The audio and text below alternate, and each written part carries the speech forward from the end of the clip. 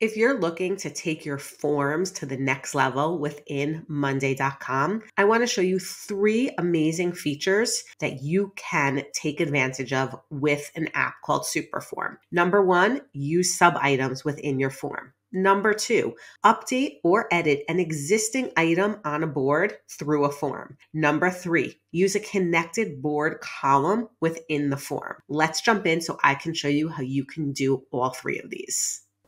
Hi, my name is Tara, and I'm a certified Monday.com partner and the founder of Simpleday. My goal is to help you build powerful yet simple workflows with Monday.com. If you need help with a custom implementation, my contact details are in the description below. Let's jump into today's tutorial and make Monday the best part of your week.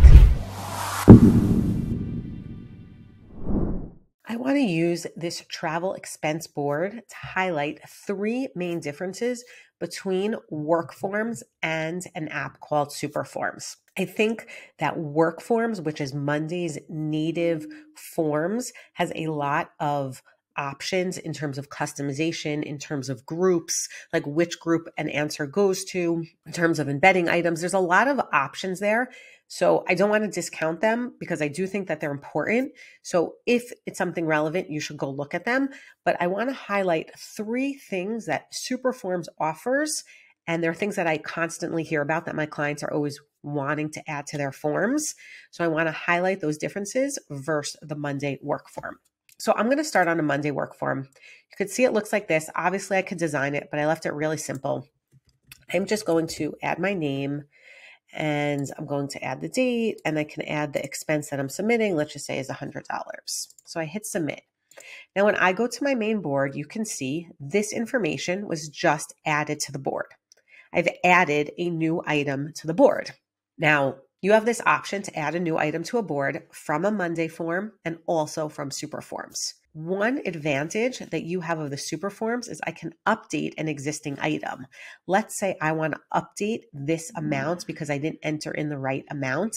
I can actually create a link column here, have a link, and then someone update this amount. If you look above, there's a link to a video specifically about this process. The second advantage of using a SuperForm is the following. I am going to open this SuperForm that I set up.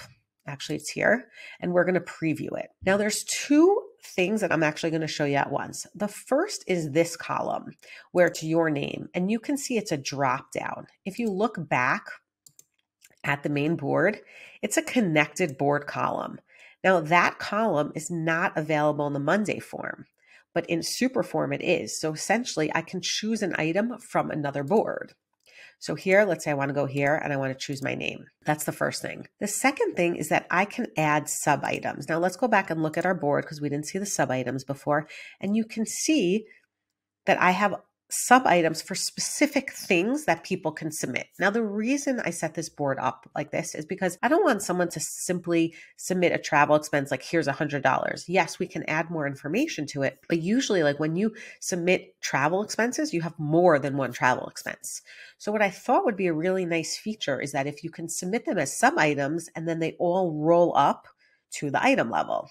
Again, this is something that you can do in SuperForm. So let's look back at our form. So I chose my name, and now I can hit add expenses. And what pops up is the sub items. So let's just do, I'm just going to add the information, flight. Let's just say my flight was $300. I can add a date, and I'm going to choose my option flight, and I can add the invoice if I want. Now, I also can add, I'm going to hit save. Now I can add another expense, and I can, take, let's say, a taxi, and let's say that cost me $20, and I can choose the date. Again, I can choose type, save. Now, obviously you can update the board to reflect whatever you want, but the key thing here is that I'm adding sub items. So now when I hit submit of this item, if we go back to our board, so it's created a new item, and now I set it to say incoming form answer. You can do this for either one. But if you see what happens, it has sub items. It has both sub items, the amount, the date, and the information. And then I rolled up that sub item information over here. So essentially, I was able to create a hierarchy when I can have all of these items update a parent item. So just to summarize, 3 key features that you have in SuperForms that you don't have in Monday Forms. Number 1 is the ability to update an existing item through a form. Number 2, you have the ability to choose an item from a connected board column. Unfortunately, you can't choose from a mirror column just yet, but I hope it's coming soon.